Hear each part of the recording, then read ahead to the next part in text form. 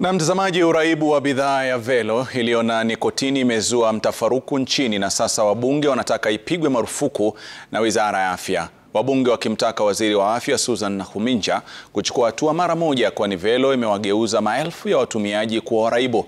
Kama anavyoarifu Ben Kirui, wataalamu wa afya wameonya kuhusu madhara ya kiafya ya kutumia velo. Siku ya Jumatano, bunge la kitaifa lilitumia muda wake kujadili kile kinachosemekana kuwa janga linalonukia.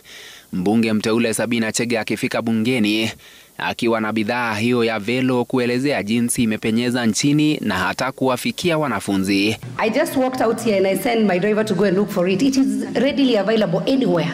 Our school going children, when they are going back to school, they are buying velo. Waziri wa afya Susan Nakhumicha aliyefika bungeni kujibu maswali alitakiwa kuelezea yaliyomo kwenye velo. Velo, which is a brand name for BAT nicotine pouches, is a non-pharmaceutical substance but a nicotine derivative substance composed of organic nicotine derived from tobacco leaf. Why should the ministry allow this drug to be sold in the market? Mjadala kuhusu velo ulichukua mkondo tofauti pale waziri aliwaelezea wabunge kuwa velo ni sawia na lift iliyopigwa marufuku nchini mwaka wa 2020. I want to confirm velo is a rebrand of BAT's lift, which was recalled off the Kenyan market by BAT following a directive by the immediate former cabinet secretary. Wataalamu wa afya wakionya dhidi ya madhara yanayotokana na uraibu wa velo. Na wengi hawajui. In fact, wenye wanakuja matibabu juu wanatumia hata vitu zingine, unauliza mtu unatumia nikotini, unatumia sigara, wanasema hapana.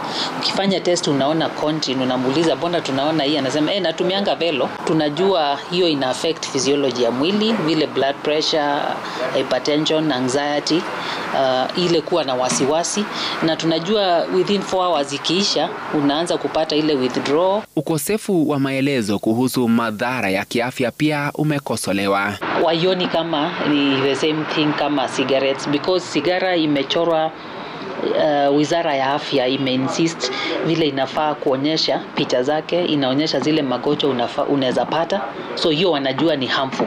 Lakini velo imetengenezwa na marangi safi sana, mzuri sana, iko attractive kwa young people, na hata concentration na waandiki. If anyone who has used marijuana, the highness of marijuana is for the velo now it's ×3. So you are extremely high, hata ujielewi. For 5 minutes it takes you to heaven and then quickly brings you back down to earth. Waziri Nakhumicha aliwaeleza wabunge kuwa wizara yake inafahamu hatari inayosababishwa na velo, akisema ameagiza ukaguzi wa bidhaa hiyo. Sekta ya tumbaku imeendelea na inaendelea kuuza bidhaa zilizopo na mpya kama vile velo, bidhaa ambayo imezua mtafaruku, na wabunge wanataka ipigwe marufuku hadi yaliyomo yabainishwe kikamilifu baada ya uchunguzi. Ben Kirui, runinga ya Citizen, Nairobi. Naam, velo yaleta kero.